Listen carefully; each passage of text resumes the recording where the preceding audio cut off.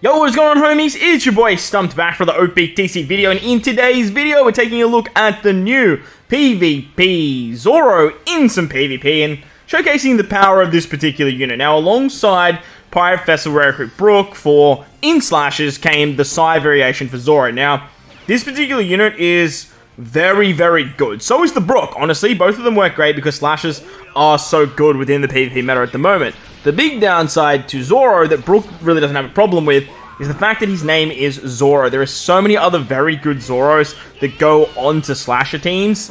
So this particular unit has to compete with those units. On top of that, this particular ZORO is more of a bench-based unit. But with the release of the character, did bring a bit more of a Psy slasher meta. Just like Brook with the in slasher meta, ZORO did bring this kind of funky addition to a team.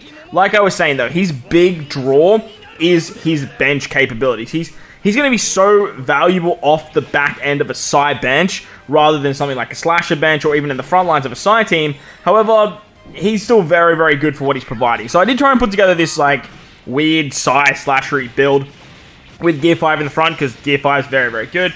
But one of the downsides I did find to this ZORO is that he's a driven character. If this guy was a free spirit slasher, would have made him so much better because you could run him in the front lines of a free spirit team, have the Gear 5, 6 plus buffing this particular ZORO. But majority of the time, I did find if you do bring him in the front, he kind of just dies. Like, he doesn't really have that much tanking ability. Even at level 150, my boy Itachi was saying that the guy he just dies way too quickly because you really want to be in the back end of the last 50 seconds to get the second part of his special off, which is where he does majority of his actual damage. But if you can get him to that last 50 seconds and he's still going strong, he can do some really, really nice stuff. His passive buffs Psy characters as well as slashes, so he has that weird sort of double up in terms of buffing slashes, buffing Psy units, and doing both. If you have both of them, it's very similar to something like Roger and Whitebeard, where they buff like Inton Psy and then the slasher meta. But as mentioned, this guy is going to see most of his play on the bench of either a slasher or a Psy team. On Psy, he doesn't really have any other ZOROs to compete with. That's the kind of damage you're looking for from the unit, as you guys saw there against Dogstorm, getting him to sort of pop off at the back end and doing like 12,000 damage. I believe the second shot does go through defensive effects. He then puts up like a counter mechanic and then does a bunch of damage anyway. But I do think this character is going to see the most play for the unit off the bench of the Psy team.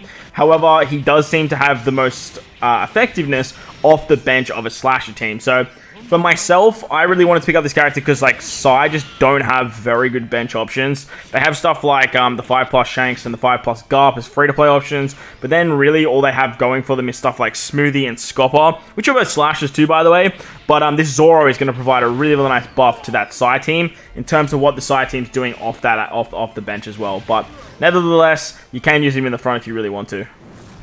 As I was saying though, off the bench with the Psy team, he does really, really good stuff. It provides a much needed buff to what Psy lack in the sense of just really good bench units that can come either salvage the team or just do really good damage off the bench. Again, I really wish this character was free spirit and not driven, because if you look at this lineup, we are running just the Psy free spirit team, and a lot of the very good Psy characters are all free spirit. Rebecca Toy Soldier, Odin, Law, Momo, Shanks, Gear 5, 6 plus, Yamato 6 plus. All those units are all free spirit centric.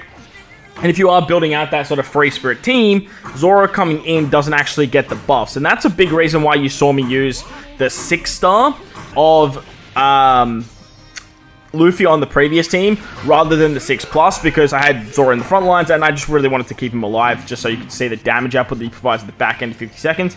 But if you are going up against stuff like Roger and Whitebeard, if you're going up against stuff like Anniversary, Gear 5 Luffy, the strength one, or if you're going up against units that can just blow away defensive capabilities, this particular ZORO at the back end of a Psy team is actually going to be really effective because he's going to come in with his special ready to go towards the back end of the 50-second mark. Now, the idea of the next two clips that you guys will see here is that I wanted one of my frontline units to die, so that way ZORO could come in, hopefully survive, and we could actually see that damage output in the last 50 seconds and showcase how powerful he is. However, I was finding that the Psy team was either too strong and it would just blow through all these challenge events. Obviously, Psy, in my opinion, it's probably a top 5 team, but it's not the best team in the game, not even close. However, the Psy team against these challenge fights, it just wasn't having any issues with actually taking down the lineup before Zoro would either come in, or if Zoro could actually get his special off at the back end of the last 50 seconds. So, I did go up against the slashes, because Roger and Whitebeard do have a tendency to try and kill at least one unit. That was my game plan here. However, every single time I got to this particular point, Zoro never had a chance to go off, because the enemy just kept dying. So, as you can see there, whilst he's a great addition on the bench for a bit of a safety net, sometimes you really just don't need it. However, this security blanket, or this safety net, does work very, very well when you are going up against a couple of units that can just sort of decimate your team. Like, Roger and Whitebeard were one of them, but if you really, really want to do some fun stuff and you're going up against, say, Int, and you're coming up against characters like the new PvP Ace, you're coming up against, like, 6+ Shanks, you have a Pooh, your Rogue, all those other units that are really, really good at taking down Sai, but aren't affected by Wano lore, this particular Zoro is very, very good, because he can come in late in the fight and basically just save it for you, just like King does, just like other characters like Inuyasuma, Sandersonia, those units that sort of just come in and then just blow away the enemy team. This Zoro can have that same effectiveness. Again, his huge drawbacks are the fact that he's not free spirit, plus he has that a very high cooldown and a very low HP pool, so sometimes he'll come in at the back end with his special ready to go, he'll be quite slow, and then he'll just die, which can be a bit of a problem. But again, like I said, Sai were lacking so drastically of bench options. Smoothie was really the only one they had. She recently got a level limit break at the moment and has a limit break expansion, so she is still a very good option. Another slasher character off the bench, so you're still getting buffs there. But the Sai team really lacks a lot of damage output if you don't have Anniversary Shanks. Without Anniversary Shanks, and by the way, he's buffed this season because he's a cerebral character, so he's sitting at 14 cooldown, which is just absolutely absurd. But without the Anniversary Shanks, you really have to bring something like Momo, who, look, is another slasher, so Zoro can buff, as you guys saw in the first clip. But without this Anniversary Shanks, the Sai team really doesn't do too much. You don't necessarily need the Yas up on the bench. However, getting that extra level 5 cooldowns does mean you can use his special so drastically, so dramatically, and so frequently that you're getting level 7 defense, level 7 attack, level 7 speed. You're doing a lot of damage to the enemy, and it just allows you to just tear through lineups. Now, this was like a perfect situation for me because Zoro came in at the back end. He gives the attack, he gives the crit and all that fun stuff. But he was pretty much raring to go with all of my other side characters dying due to the damage over time. Plus, he was almost at a point where we had his special. However, once again, as you guys can see here, it is 6-on-3. However, they do have a Pooh and your Rogue, who are all very, very scary characters when they have their specials. Coming up against Sai units, obviously they do a lot of damage.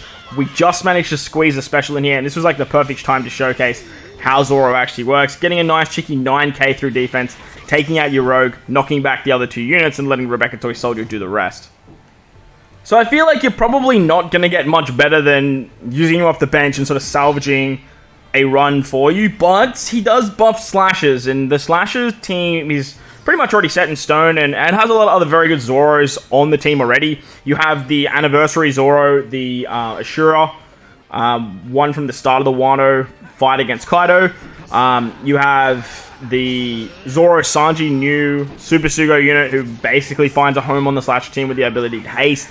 However, with this sort of new PvP rare recruit situation with like Brook and all that fun stuff, Shiki as well is a very good character. You have Sasaki, you have PvP Law who got his level limit break.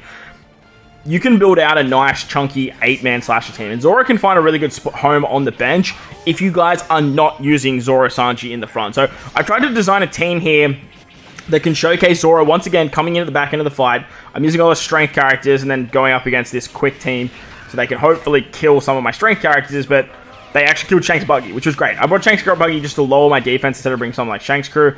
And they actually died very, very early. This brings Zoro into the fray very, very quickly, giving the attack buff, giving the crit buff, and I believe he gives defense as well. I can't remember exactly what that other buff was. But now we're sort of approaching that last 50 seconds.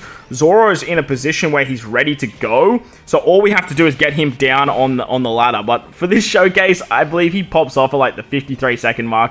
Unfortunately, once again, not showing that power of what he can do off the bench. So whilst his character does seem very, very good for these side teams and these slasher teams, getting him to work and function in his perfect way it just doesn't always meet the mark. Nevertheless, like, he's still very, very good. A great unit to own, especially if you are running Sai. He's just a fantastic unit to have on the bench. He's going to be a great safety net and going to be a character that you just go to as your first option, provided we don't get any other Legends Zoros for Sai or any other Legends Zoros that are good for slashes moving forward anytime soon. But like I said, the big downside to the character is his name's Zoro. It is what it is, but he does work quite nicely if you have the unit. And if you've tested him out, let me know in the comment section below. But while you're down there, belt the like button, hit the subscribe button, do all that good stuff. Most importantly, wherever you guys are in this beautiful world, please remember to enjoy the rest of your day. As always, homies, thank you all for watching, and I will catch you all in the next one.